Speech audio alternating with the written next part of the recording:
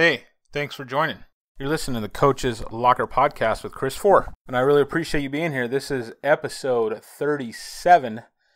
37, if you've been following along here this July, last couple weeks, I am putting my book, Building Championship Caliber Football Programs, on tape.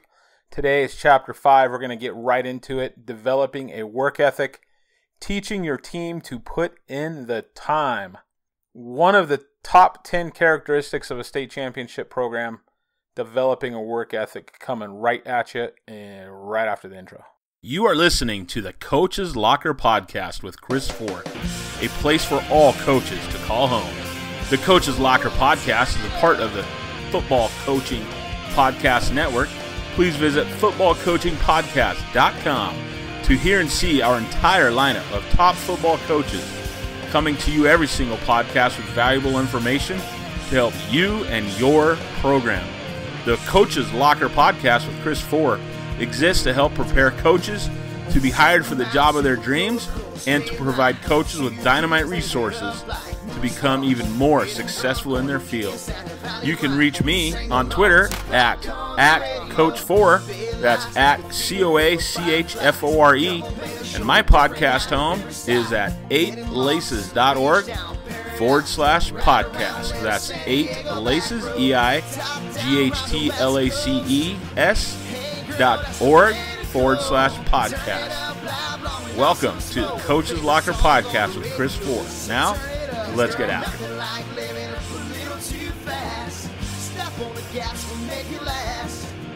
Hands up, forget about the past, 'cause you and I's everything I ever asked for. Top down round the West Coast.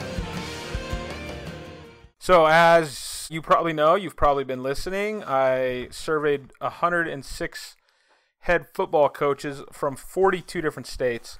I asked them each 3 questions, and then I took all their answers and I boiled all their answers down into the top 10 most common characteristics of a state champion football program. Did this from the 2011 season, but folks, I'm sure if anybody, I've never seen anybody do this kind of research, to be honest with you. People probably have, just not, didn't publish it in a book like this, but pretty wide-reaching, 106 schools, 42 states. Felt real good about how much input we had and the coaches involved. I mean, some tremendous, tremendous coaches. So to kick off this chapter 5 on work ethic, is Hal Wasson, tremendous coach out from Texas. He was at South Lake Carroll High School back then. Keep the vision alive with a great work ethic and have the ability to persevere.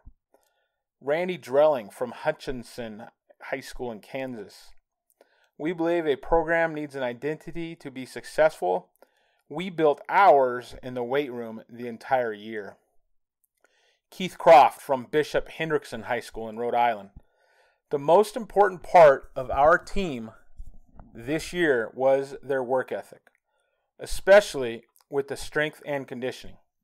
It was developed as a program from the winter into the summer and throughout the season. It helped keep us healthy and focused. That's Keith Croft out in Rhode Island. From Jeff Craddock, Tarboro High School in North Carolina. He said, I believe we get a competitive edge during our off-season training program. We work extremely hard in our off-season, and our weightlifting speed development program is run just like a practice. The players are pushed to extreme levels, and a total commitment to our program is required. Every class at Tarboro High wants a chance to become state champions, and they are reminded on a daily basis that only one team in the state will be the best. Never let your opponent outwork you on any given day. Our phrase is, somebody is going to get better today. It might as well be Tarboro.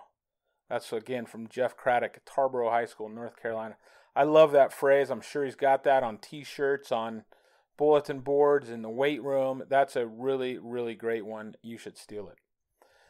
From Dale Mueller, Highlands High School in Kentucky.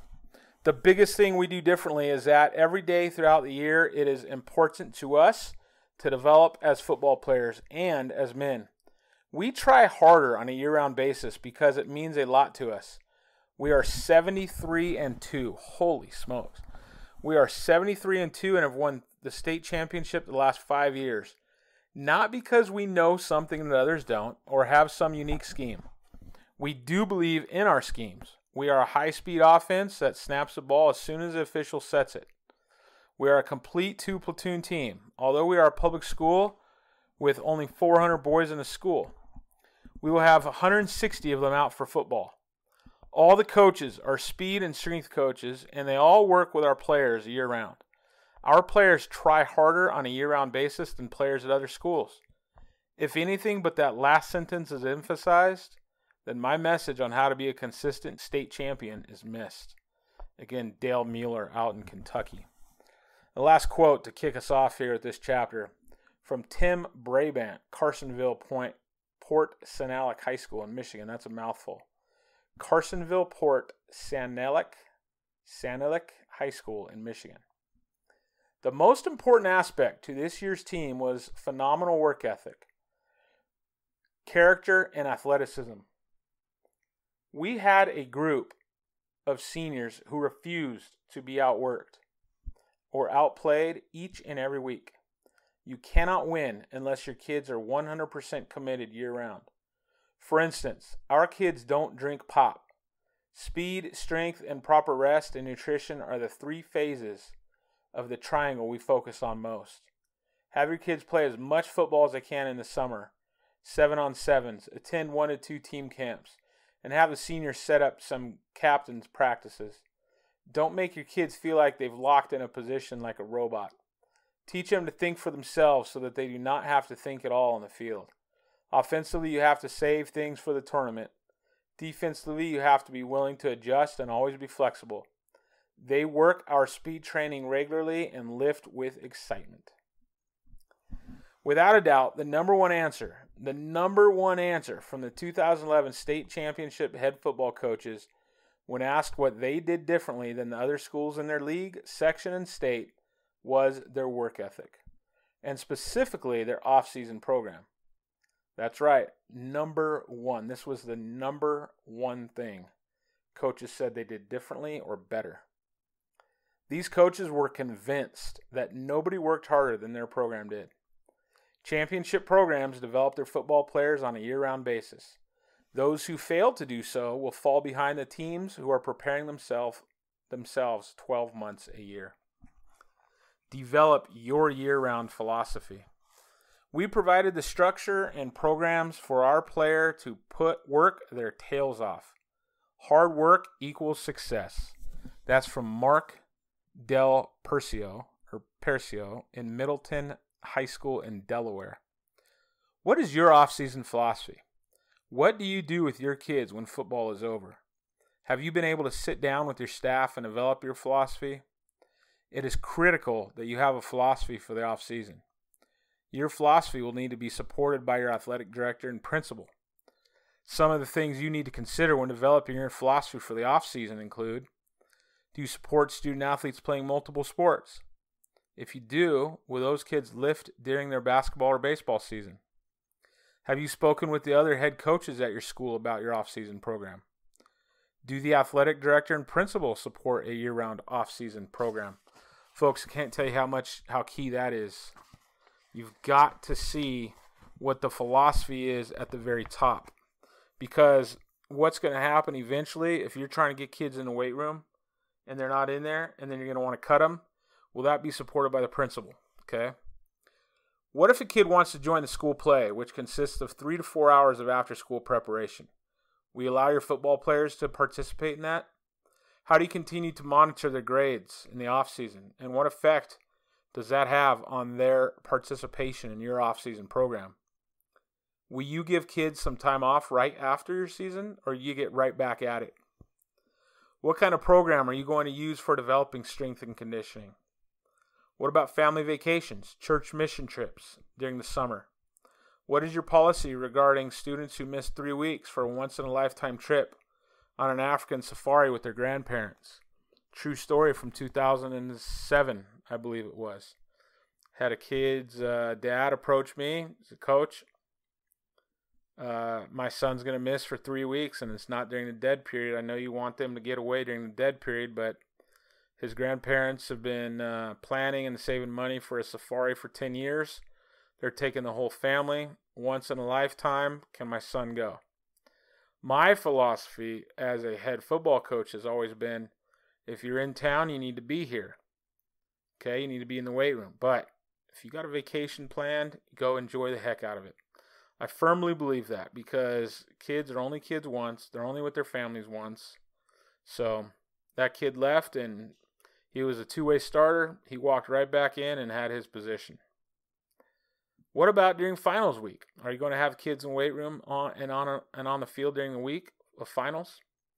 Are you going to pay your coaches extra money to help with the off-season program? So there's a lot of questions there you need to consider if you're a head coach or going to be a head coach. As you can see, many items need to be tackled and wrestled with to help and shape and determine your philosophy of your off-season program. My policy as a head coach had always been that if you're not playing another sport in the off-season, your tail needs to be in the weight room, preparing your body for the next season. When many of you reading this book played football in the 70s, 80s, 90s, 2000s, most kids played many different sports. Over the years, that has changed. I still think it is best for the student athletes to play as many sports as they can. Will this slow your preparation for your football sport? Perhaps. Perhaps it won't. That is a philosophy you have to determine for your program. How will you handle multi-sport athletes? It can be a sticky issue with the other head coaches on campus. No matter the case, you need to make sure that everyone is on the same page. From other coaches, to the players, to the administration, to the parents of your football players. Quote from Michael Bates, Little Snake River Valley High School in Wyoming. Isn't that a Wyoming high school name? Little Snake River Valley. The advice I would give to other coaches is that the season does not begin in August. It really begins after the last season ends. Now, some kids do other sports, and that's okay. As a matter of fact, I push for that. However, if they are not in a sport, I try to get them in a weight room and or to study film. I get them to understand that the season is won out of season, not during. If you want to win a state championship, that is what it takes. Another quote here from Ed Homer. He was at Christ Church, Virginia High School in 2011. Strength. Weight training for physical strength is a must, but so is competing for overall strength. Our most valuable players were all multiple sport athletes. The one or two kids that did not really start for other teams, in all cases, they were kids that had injuries and were thus not able to play a winter or spring sport last year, were valuable cogs in the wheel. But the true strength, spiritual, physical, mental, came from the kids that had competed in varsity sports for 3 or 4 years in more than one sport. Raising the bar. Eric Kumba from St. Thomas Aquinas High School. The most important factor in our championship season is the fact that our kids bought into what we were trying to do. When you are in a new situation, change isn't always welcomed, but we were fortunate enough to be in a great situation. On a day-to-day basis, our football players were challenged to make themselves better, and we never took a day off from stressing that philosophy. Whether it was finishing a run or a block in a team period, being a good teammate, and giving a quality look during an individual rep, or knowing all the answers to the questions during a film session, we raised the level of expectation, and the kids met us head on. Quote from Hal Lamb, Calhoun High School out in Georgia. Very successful coach out there. I think our off-season program really got us over the top mentally and physically. Mentally, I think our kids believed they could beat anybody because of the work they put in during the off-season. In 2006, I took over as a head football coach at Capistrano Valley Christian School in San Juan Capistrano. They were 0-9 in 2005, and they were 2-8 in 2004. My first year there, we went 5-5. We lost 2 of those games on the very last play of the game. We were that close to going 7-3 after a winless season. The number one obstacle I faced was a lazy work ethic. The kids were just not used to working hard. They were not used to lifting weights during the season. They were not used to watching film. They were not used to practicing hard. But as we started to win, they started buying in. They started to see the fruit of their labor. The kids were so used to losing over the last couple years. I don't think they had a winning season in the 4 years prior to me taking over. I told them at the first meeting, I have gone to the playoffs every year as a head coach, and it would not change this year. Many kids, I'll never forget this, they came up to me afterwards asking if I really thought that we could go to the playoffs. Never forget that in all my life. Three kids came up and said, you don't really mean that, do you? The playoffs, you know what our record was last year? We started talking about going to the playoffs and winning right away. Do not shy away from that. My kids bought into that right away. When they knew I believed we could win, they believed we could win. You have to set the bar high. The kids will jump over it. By the way, we did go to the playoffs that year. Work smarter, not harder. Have a plan. From Kevin Wright, Carmel High School in Indianapolis. I'm not sure exactly what we do differently than other teams in our state, but I do know that we have a 12-month calendar that we use to ensure we are doing something every single day as coaches and players to improve. We break those 12 months up into preseason, season, and postseason, and we have specific goals that we want to accomplish during each of those periods. We use the old philosophy regarding plan your work, then work your plan, and everybody in our program has bought into this approach. From Kevin Wallace, Bowling Green High School in Kentucky. The chemistry of a team is developed in the months of training that lead to a season. The leadership of our coaches and seniors established a great foundation for our team as we worked in the winter months. The work ethic that results from our training in the off-season has been a core of our success for many years. It allows our players to push each other to new competitive standards and develop a toughness level that will allow them to conquer the adversaries that a season brings. From Joe Kinnan at Manatee High School in Florida. Revised strength and conditioning program was the most important aspect of our championship team this year. From Lenny Schroeder at Canastota High School in South Dakota. Weightlifting is the major component to our success. In our conference, if you are not strong enough, you will get pounded. We play in the toughest 9-man conference in the state of South Dakota. That's right, he said 9. We developed the importance of lifting by making it the sole criteria for a player if a player letters or not. Quarters of play have nothing to do if a player gets his letter. Who is to say that a freshman hasn't worked as hard as a senior? Just because a senior plays more? Our players have to lift 90% of the scheduled lifting days during the season. We lift 2 days a week during the season. Once they are hooked, getting them into the weight room during the summer is easy. You can find probably 100 different philosophies on how to develop strength and conditioning in your program. You want to use a system like bigger, faster, stronger? Several years ago, kettlebells were the big thing. Are you going to use those? Olympic lifts? No Olympic lifts? You're going to focus on adding bulk or speed, or both. You want to lift and run 3 or 4 or 5 days a week, before or after school. Are you going to hire a strength and conditioning coach or do it all yourself with your staff? Most important aspect of our program is our strength program. We lift weights throughout the off-season, summer, and in-season. We probably lift as much as we practice. We had 2 injuries out of 65 guys over a 14-game season. Boy, that's phenomenal. Those 2 guys only missed a combined 4 games. That's phenomenal right there, boy.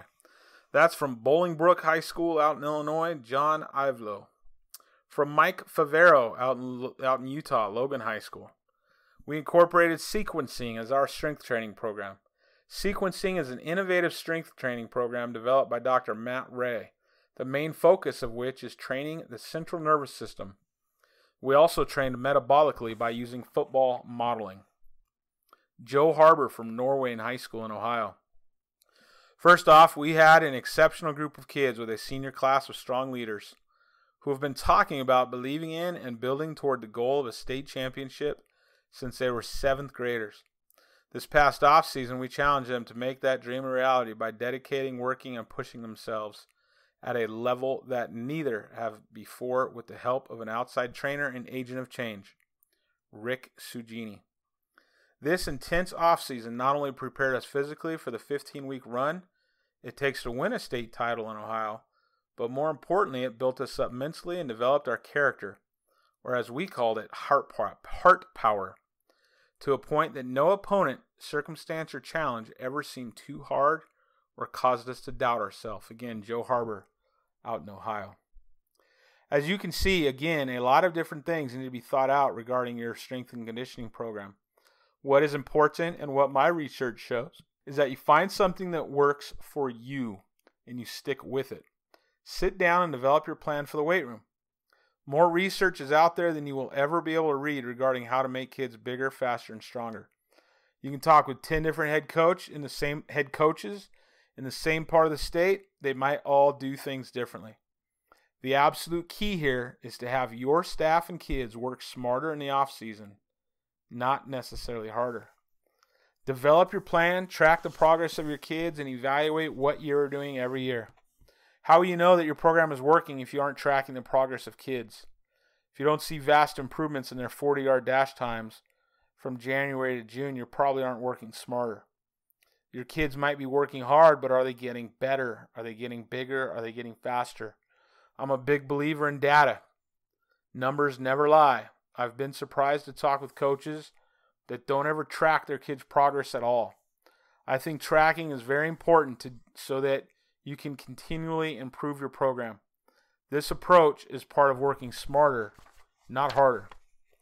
Keith Croft from Bishop Hendrickson High School out in Rhode Island said, "One of the unique things that we do at Bishop Hendrickson is an off-season point program where athletes earn points not only for weightlifting but also for good grades, community service, and playing other sports. This allows us to not only monitor our students during the off-season, but also encourage them to actively engage in the school community." Hold kids accountable. Jeff Van Leur from Bridgewater Emory-Ethan High School in South Dakota says, "Acceleration program. We run an acceleration program during the summer months in which we have a high percentage of our players participate. Last year we had 97% of them in the program." Take a drink of water there, folks. Tim Brabant from Carsonville Port St. Alec High School in Michigan. "What separated us from the rest of the teams was our commitment to our off-season strength and conditioning program. We had 100% commitment, 2 hours per day, 5 days a week for the entire summer. Our players were much stronger, faster, and polished than the players on the other teams we played. Our ability to maintain our focus and efforts on our team philosophy of 1 rep, 1 day, 1 team, and 1 week at a time really gave us a psychological edge on our opponents throughout the season. One of the absolute musts in your off-season program is holding the kids accountable. Accountable to being there and working. You need to have an attendance chart and use it on a daily basis. This tool will help you stay on top of your kids and know where they are, who is and is not working. Depending on the size of your program, keeping an eye on your team in the off-season may be a challenge. That is why keeping accurate records is important. What happens if a kid bails out on lifting a few days a week? What does your philosophy say? What if mom and dad call and excuse him because an out-in-town relative is visiting? Accountability by you, the head coach, in the off-season will build a work ethic in your team. If kids know that they can miss the workouts and nothing will happen, they will miss the workouts. If they know that you are serious about your policies regarding the off-season program, that you're going to hold them accountable, they will take it as serious as you do. What are you going to do when one of your star players tries to buck the system? I had an NCAA Division I kicker in my program. I think we've talked about him in the past episodes. My first few years as a head coach. He also played some receiver.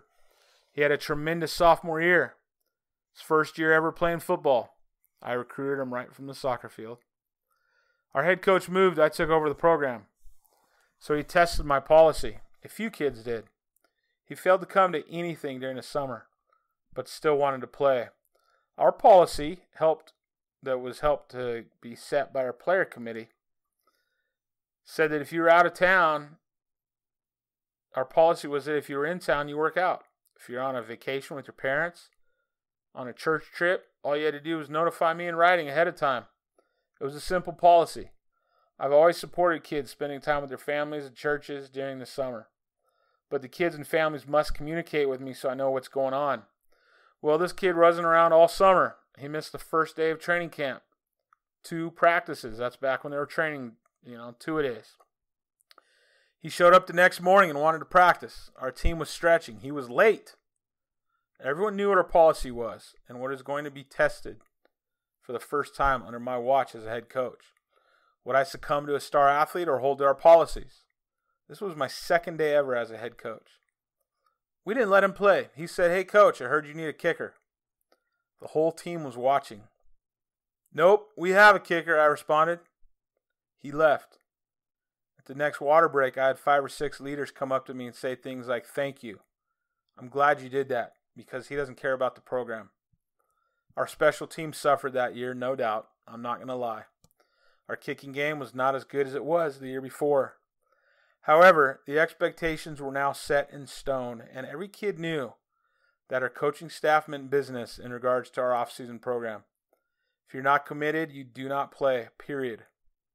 That kid came back very strong the next season. He hardly missed a day all off-season.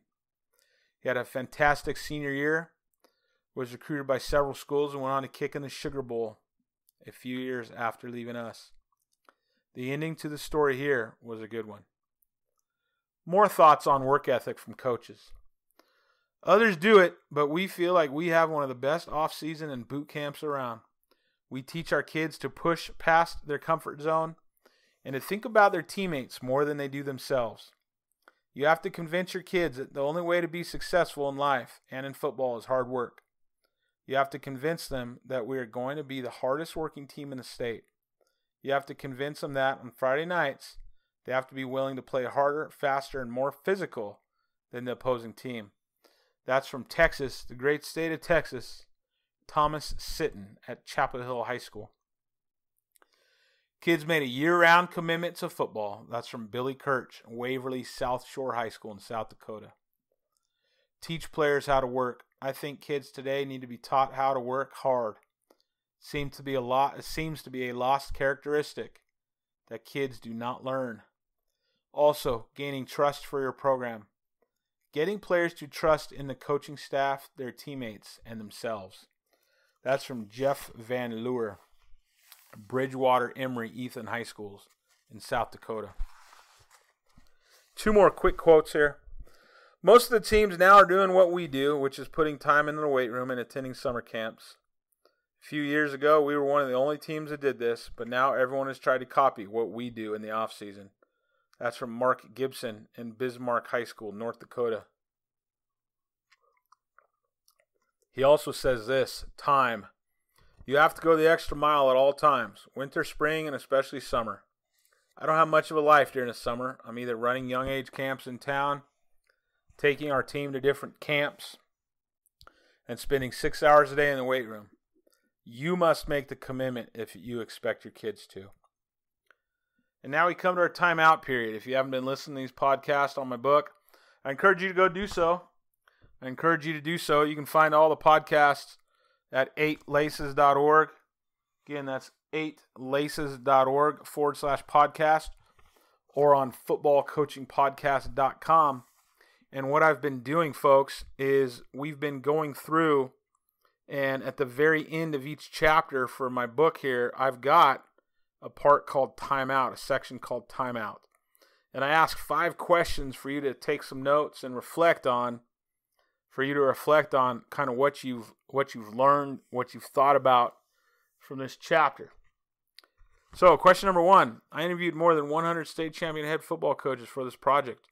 Their number 1 answer to the question, what did your program do differently than others in your league, section, and state that led to a state championship, was work ethic.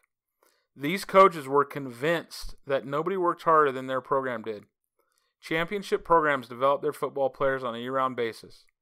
Are you convinced that nobody works harder than your program in your league, section, division, and state? Why or why not? This might be a really good thing for you and your coaching staff to talk about.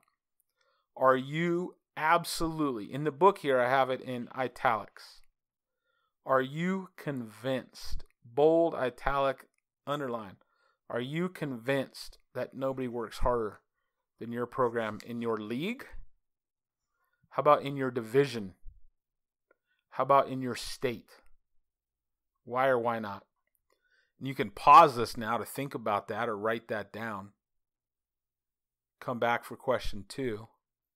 Question 2, what 2 aspects of your program needed a better work ethic? What are 2 aspects of your program that need a better work ethic? Question 3, from what you have read and learned during this chapter, what are 3 things you're going to commit to do in order to improve either your personal work ethic, because you might not be a head coach, you might not be able to improve the work ethic in your program. But what are 3 things you're going to do to either improve your personal work ethic, the work ethic of your position group, or the work ethic of your program?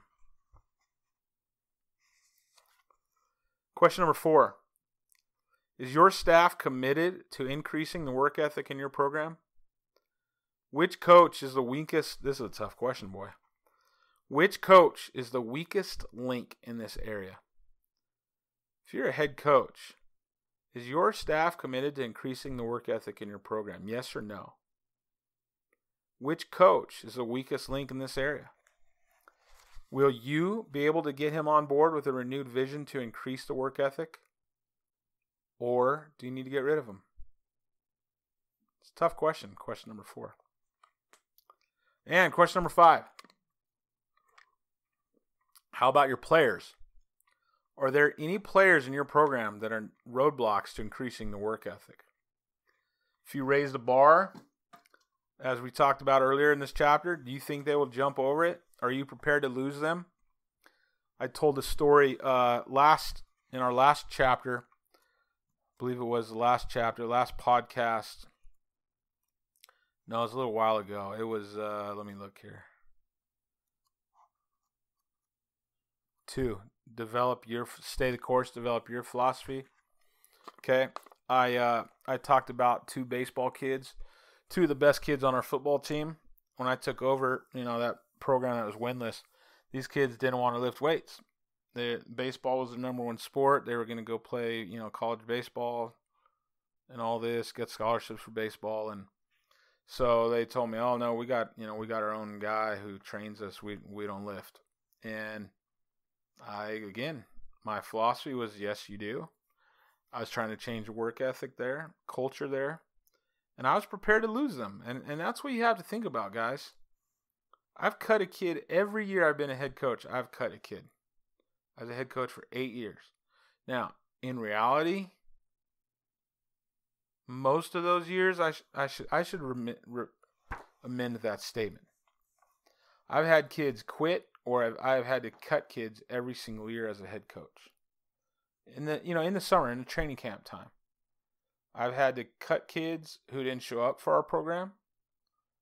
I've had to cut kids who were just a cancer to our program. Or I've had to raise the bar because I knew they would not jump over it. Most talented kid, man. In 2009, we dropped to 11-man football, we dropped to 8-man football. We were in the lowest division of 11-man, 13 division. We were division 13. And our numbers, this was after I was at a private school. 2008, that big financial crisis that hit the nation, hit our private school hard. We fell from 240 to 170 kids. We increased our international students. Those are a lot of them were Asian kids, from 10 to 50. So really, the reason I bring that up is we really had about 130 Americans. A lot of those international kids, I think I had 1 or 2, come out and play football. A lot of the international kids don't play football. They're there for grades. And, their parents aren't going to let them come play some foreign sport they never played before. So anyway, we went from basically 240 to 130 American kids. And we fell to 8-man football. Well, the best kid, the fastest kid on our team, okay? I'm not going to say his name. He's not going to listen to this, but I'm not going to say his name. Fastest kid in our school, okay? Fastest kid in our program. In fact, we kind of designed an offense because we were a double wing team for a long time. Double wing T. More wing T than double wing. But we got away from that. I went and studied. When we went from 11 to 8, I went and studied all these 8-man programs. watched a ton of film, and almost everybody was a single wing. So I'm like, all right, everybody's running this wing concept in 8-man. I want to do just the opposite. Because when I ran the wing T, nobody ran it out here. Like in my division, in my league, nobody ran it. You know, we ran that from 01 to 09. Nobody really was running it very much. There are some schools in Southern California who were running it. But in my section, in my area where I was playing, in my division, hardly anybody. Okay? And it helped us have success because everybody was spread.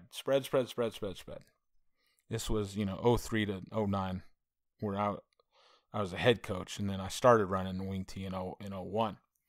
But I've always been a little contrarian, So I said, dang, if everybody's running the single wing or double wing in 8-man football, and I mean everybody was doing the single wing and the double wing in our Southern California section for 8-man football. So I said, hey, what if we do something a little different? So we spread the field. We went to, I put one kid from 2 yards from each sideline. Absolutely spread the field. And then, and nobody had kids in motion. Okay, first of all, the formation we put in, 3 linemen, 3 offensive linemen, a quarterback and shotgun 5 yards deep, and then a fullback, okay, or actually we called him a tailback. A tailback would be offset from that quarterback. And then we'd have a slot, a kid in the slot who went in motion every single time. And he would split the difference between that wideout and our guard, okay, our lineman. So he would split the difference, and then our running back, our tailback, would be right next to the quarterback, basically 1 yard from him, 1 yard deep, opposite side of that slot receiver who goes in motion. And that guy, we kind of designed our whole offense for this one kid, this fast kid, to be in that slot receiver position to run the fly sweep, okay? And I stole a lot of Mark McElroy's stuff at Saddleback College, his fly sweep offense. Watched a lot of his stuff, studied a lot of stuff, talked to him. And again, nobody was doing this. Now, 2-3 years later in our league, almost every single team except for Avalon went to some form of it. So 7 teams in our league. Yep, 7 teams in our league. Nobody was running it. We put it in 09. Half the teams were running it in 10, and then almost all of them but one were running it in 11. Because we came in and had blazing success with it, okay? Won 7 games in our first year of 8-man. I think 7. Can't remember. But we did very, very well with this offense. And it gave coaches fits. Because think about it. All you see, and if you're an 8-man guy and you want my playbook, just email me. Just put 8-man playbook in the subject line. Hey, I heard about this on your podcast. I'll send you our playbook. You see what we did. But it was a lot of fun. And like I said, nobody did this stuff around here. Nobody. And teams did not have a clue how to line up against us. Okay? Because our running game was the strongest part of our offense. So we had, 3 backs. You got that slot going in motion every play. So we're putting pressure on you with that fly sweep to the, outside. And then we have a running back who ran a sweet counter. Okay, if you flow with that fly sweep, we'll counter you with our running back. And then our quarterback ran a sweet counter to it. Okay, and then we also ran just a simple dive with our quarterback, a simple dive with our tailback. We did a lot of fun stuff to spread the field. And then we'd run the ball 10 times in a row. 8-man football, man, it's pretty poorly coached out here in 80% of the schools. I'll just be honest with you. There's some very good coaches in 8-man. Don't get pissed at me for saying that. Kate, Thatcher, Avalon, Kowloon under Dave Peters. Okay, there was some great coaching. Faith Baptist, John Rasmussen, tremendous job. Israel out at Joshua Springs, boy, he ran a great program out there. But, it was a fun offense to put in. Nobody was doing it. We had a ton of success. But all that, I just shared all that because I love talking about that offense. It was a blast. Oh, yeah, guys would stop covering my receiver because they'd start cheating way in. So we just we would just quarterback and receivers all talked a lot, and it was fun. It's fun stuff. Just hit them, right? The snap, get the ball, release it, easy 10, 12, 15 yards. We designed this whole offense kind of around this one kid. We wanted to be the feature of it. And then he didn't raise the bar. He didn't jump over the bar we raised. So he quit during the spring. And it was like, oh, crap, what do we do now? But we figured out my man Phil Wilhelm, he carried the ball for us and did a heck of a job. But, hey, that is episode 37. Come back later this week for episode 38. We're going to talk about leadership. Okay?